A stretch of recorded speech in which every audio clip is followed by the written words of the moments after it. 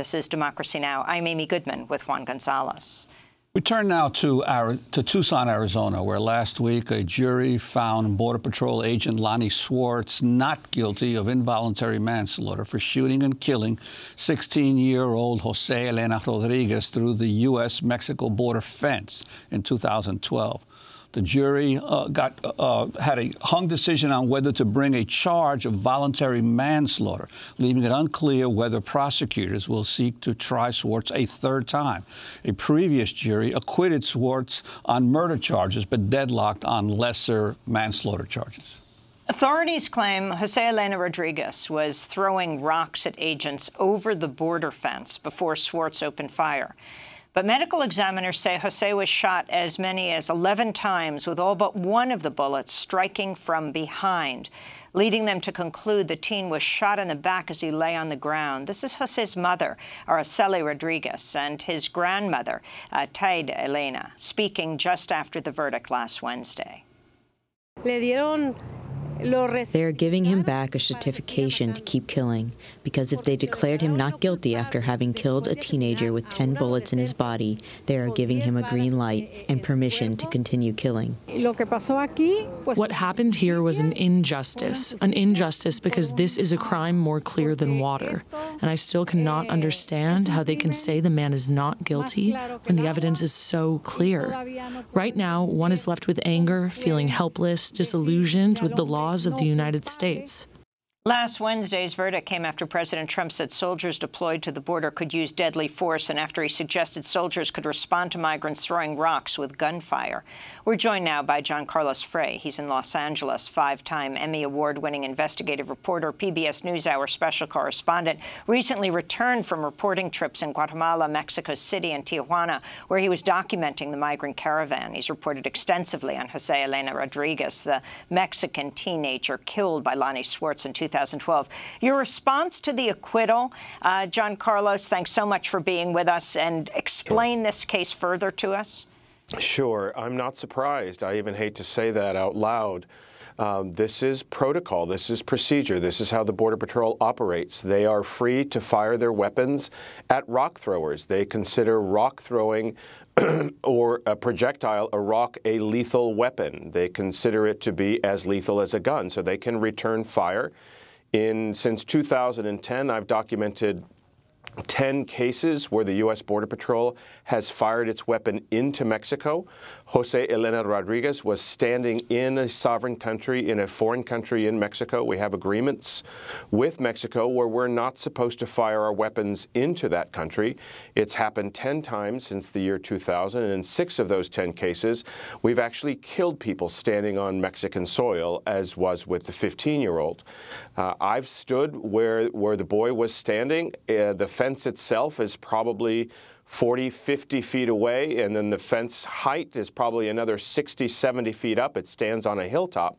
So for a young kid who's a pretty small boy to throw a rock over the fence and to start striking Border Patrol agents is almost next to impossible. I've read the police report that was issued by the Nogales Police Department on this particular case, and on the night of the incident, it appeared that there were rocks being thrown as a couple of individuals are trying to climb back over the fence into Mexico.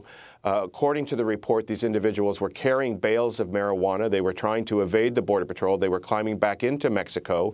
Rocks were being thrown, and one of the rocks struck one of the Border Patrol agents' dogs. And the dog yiped, and when the dog yiped, someone said, "My dog has been hit," and they opened fire. I'm not quite sure what police agency in the United States would allow for their officers to open fire on someone throwing a rock and hitting a dog, but that seems to be exactly what incited this, at least from the police report from the Nogales Police Department. Protocol in this particular kind of a case at the border is very clear. If there's an incident south of the border on the Mexico side, if something is happening and we witness it, or U.S. agents witness what's going on the Mexico side, the Border Patrol agents in this case should have called Mexican authorities. If there was indeed rock throwing going on the Mexico side, we're supposed to alert authorities on the Mexico side, and they're supposed to take care of their own country. We're not allowed by agreements to open fire. So that wasn't necessarily part of the case here. The case basically hinged on the fact that Border Patrol agents are allowed to fire on people throwing rocks. There have been studies. Go ahead, I'm sorry. But John, I wanted to ask you, given the number of bullets here, we're talking about 10 bullets in the back. Right. You're saying you reviewed the police reports from the Mexican side on this situation. Did they recover the actual bullets? Because if they were if he was shot while he was on the ground, the bullets would have been in the ground after having hit him. What's the forensics say about how these shots were fired? This was a young boy who had on his body a cell phone in his pocket. That's all he was carrying. He wasn't armed. Evidence suggests that he was not throwing rocks. There was no residue on his hands or on his fingers that even appeared that he was one of the individuals throwing rocks. It appears by forensics and the angle of the projectiles that the first bullet entered his head. The kid fell to the ground, and as he fell to the ground, the agent continued to fire and unload his weapon. He unloaded his entire revolver into the back of the individual. The boy was lying flat on the sidewalk as the agent continued to fire his weapon. So he was already down. He did not pose a threat. If he was indeed throwing rocks, he stopped throwing rocks after the first bullet, and there was no reason to shoot another 8 or 9 bullets into the back of the individual. So that's the case there. The case hinged on the fact whether or not the agent was allowed to fire his weapon, and Border Patrol protocol suggests that he was allowed to fire his weapon. It's really the only police agency in the United States that is allowed to return fire, gunfire, when someone is throwing a rock. Studies have proved that after about 50 feet, if someone's standing 50 feet away from an individual, the projectile, the rock, is not dangerous. Yet Border Patrol agents continue to fire their weapons at individuals who are throwing rocks. There has never been a Border Patrol agent in the 100-year history of the Border Patrol that's been killed by a rock. In the history of the United States, in regards to rock throwing, since 1792, when records were first kept, there's only one police officer in those over 200 years that's actually been killed by a rock. It's not really lethal force. So the fact that Border Patrol agents are allowed to fire their weapons at rock throwers is something that we don't even agree with in international arenas. The State Department condemns rock throwing and opening fire when it happens in foreign countries. In the Israeli-Palestinian conflicts, the State Department has condemned Israeli soldiers for opening fire on rock throwers. In Egypt, we've done the same thing, but we allow the Border Patrol to actually open fire on rock throwers. Let's go to President Trump escalating his attack against Central American migrant caravans making their way to the U.S.-Mexico border, including warning soldiers could shoot migrants for throwing rocks. We're not going to put up with that. They want to throw rocks at our military fights back. We're going to consider it. And I told them, consider it a rifle. When they throw rocks like they did at the Mexico military and police, I say, consider it a rifle. Consider it a rifle, John Carlos Frey. You put that together with the increased number of Border Patrol agents, now thousands of U.S. soldiers along the border.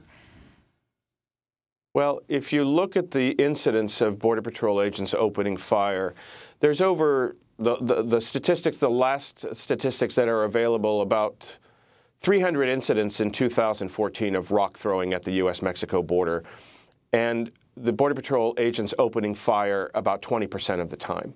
So this is common. This is what Border Patrol agents do. There are many ways that Border Patrol agents can protect themselves. They can drive away from the scene, step back. They could use shields to protect themselves. There are many ways instead of using lethal force. There are many protocols in law enforcement that basically say that agents should use commensurate or equal force. If somebody holds a gun to you, then you're allowed to open fire. But if somebody throws a rock, I don't see it as an equal amount of force coming back. I'm not saying that Border Patrol agents are not in danger and they don't experience rock throwing. But as I've said before, not one Border Patrol agent in the history of the Border Patrol has been killed by a rock. So I'm not quite sure why we're allowed to return lethal force.